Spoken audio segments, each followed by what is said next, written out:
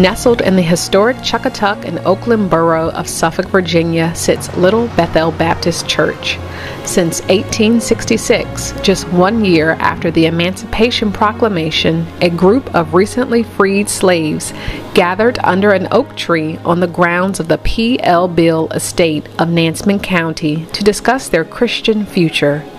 The church first met in downtown Suffolk Railroad Station near the site of the present First Baptist Mahan. By 1868, the church was constituted by the Commonwealth of Virginia. In the infancy stage, Little Bethel Baptist held church service only once a month with supply pastors.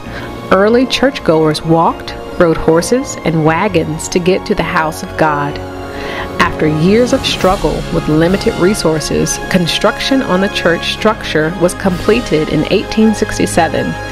With America undergoing the Reconstruction era and on to the Progressive era, God continued to show His wondrous works through Little Bethel Baptist Church.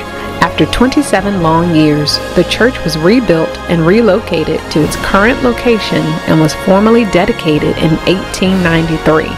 In spite of more tumultuous times with World War I, the Great Depression, and then World War II, God still guided Little Bethel Baptist Church. The church blossomed with the inception of the first senior choir, second senior choir, Children's Day, youth choir, Youth Sundays, and 10 Friends, the main fundraising committee for the church. During segregation, Little Bethel Baptist was home to the all-black Boy Scout troops 59 and 305, Cub Scouts, and Explore Post 95, with dedicated men of the church who served as scoutmasters. Also, members worked to register voters. In the midst of the civil rights movement, our Sunday school sponsored trips to black-only beaches, Ocean View and Buckrow Beach. Little Bethel Baptist Church soared in the midst of every generational cultural crisis in the country and is still a place where one generation passes down the love of God to the next. Well, we say that it's a monumental occasion. We say by the grace of God, He's brought us this far.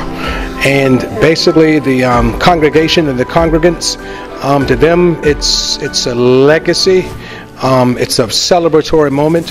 And it's a moment that we should always remember and cherish in our hearts and in our minds.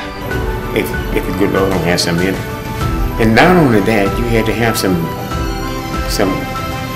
good pioneers to oversee this matter and make it look like it looks today. This just didn't come that people just laying by. They looked ahead. To me, I think they looked ahead and thought about the future. And if you think about it, all those when they had a hand, this is a gone. So we want to leave a good example for when we are gone, for these people to carry on like we did. I feel wonderful because I know my parents and grandparents all made this possible, and other members that were here, they made this possible because they worked so hard to see this beautiful church. I'm blessed to be a member of Little Bethel Baptist Church. I am 92 years old, and I've been here all my life, and I've been serving the Lord all my life. And the older I get, the sweeter it gets, and I love the Lord, love everybody. I couldn't feel better than my church being 150 years old. I have been at Little Bethel all my life, and I am very glad to announce my father was digging for over 50 years, and my mother was the church mother. These deacons were strong men in the Lord. What they said had value to it, and it could only be God within them that called them to stand the way that they did. And this church is here today because of the strong leadership that we've had here in this church. One of the things that I will always remember about the members of Bethel is their caring spirit. One of the most important things that I remember about the women is that they were all very strong women. They taught us to have a backbone.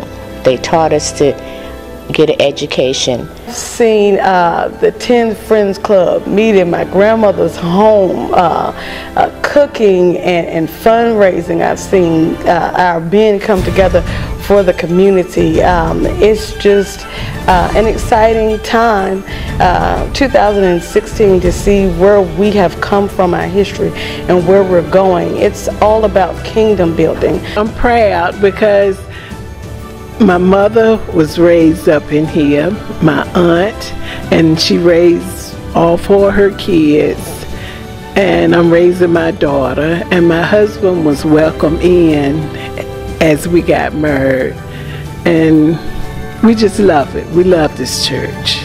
Church have grown. Everybody seem to get along right good together. 150 years. It is a benchmark for other churches to get to and attain, but at the same time we look at those who have come before us and yet those who are here with us to celebrate it and those who are coming after us. Could not have come to pass except that God was with us.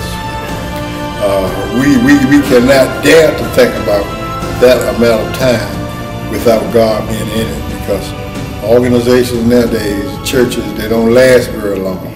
But if God is in it, and God has His will, then the church will succeed and it will go on. So all praise, all honor, and all glory go to God for the 150 years. From 1866 to 2016, 17 pastors led this flock with conviction and dedication and helped to charter a course set on biblical principles that remain Little Bethel Baptist Church's foundation. The early worshipers had a heart for God, and even then they knew all things are possible through Christ. The original pews were said to have been made by former slaves, and the markings on the outside are African dialect known as cursive Hebrew. The ceiling of the church is in the design of a carpenter block, which is a quilt code that runaway slaves used to guide them on the Underground Railroad, meaning help from Jesus would guide them. Through each generation, pastors, deacons, deaconesses, trustees, choir members, musicians, ushers, missionaries, youth, and others at Little Bethel Baptist continue to grow from the seed planted 150 years ago. Our ancestors were deeply rooted in faith in very uncertain times. But as we look toward our future, we must continue to honor God and our legacy for years to come. Little Bethel Baptist Church celebrates our sesquicentennial church anniversary in unity and with agape love.